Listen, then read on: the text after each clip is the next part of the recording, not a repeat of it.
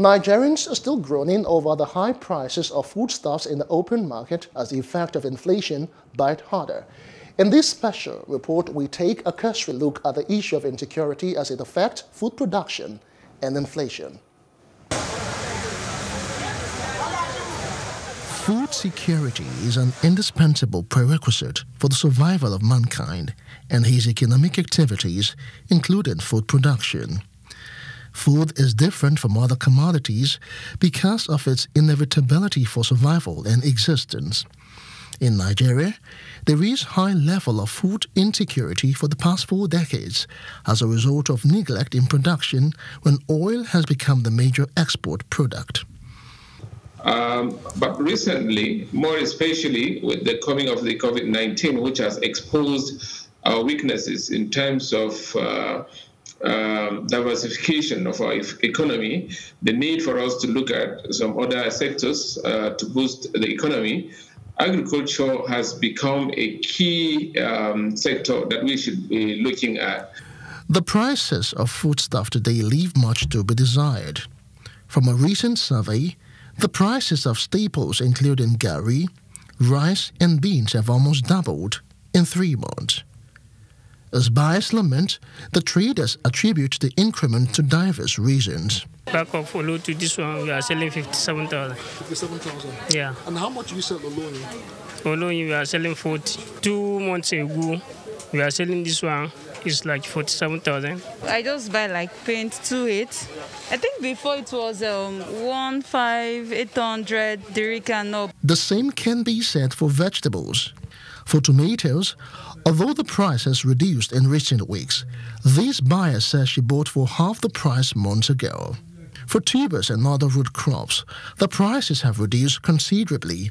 While some traders say it is as a result of family activities, the chairman of the Mount Rough market, Shehu Jibril, believes it is all a factor of demand and supply. Before we are collecting this one 3,350, but now we are selling 2,500 naira. It keeps fluctuating because sometimes you can get it lower. Once it is ripe in the farm, we have no option than to bring it to the market and sell.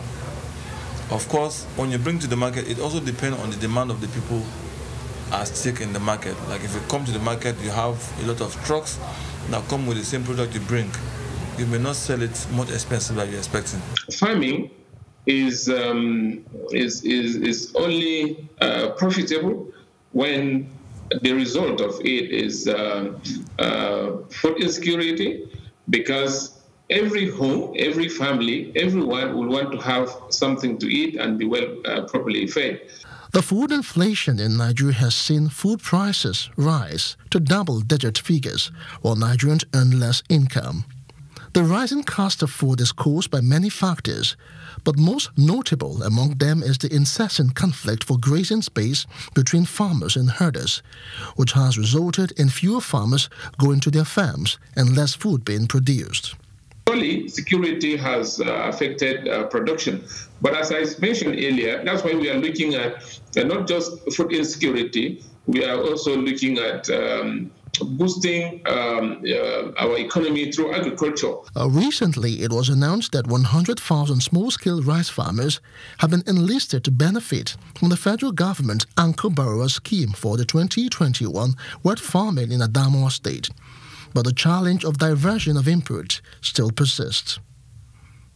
We need to get to the root of it by identifying the real farmers who must be guaranteed by their local traditional institution.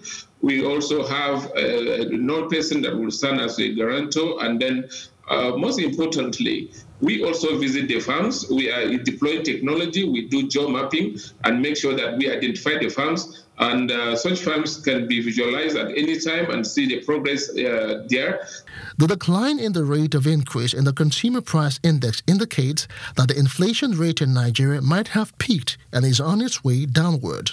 However, it is still worth noting that an inflation rate of 17.75% is still way higher than the 11.02% recorded before the closure of the land borders in 2019. Hello, hope you enjoyed the news. Please do subscribe to our YouTube channel and don't forget to hit the notification button so you get notified about fresh news updates.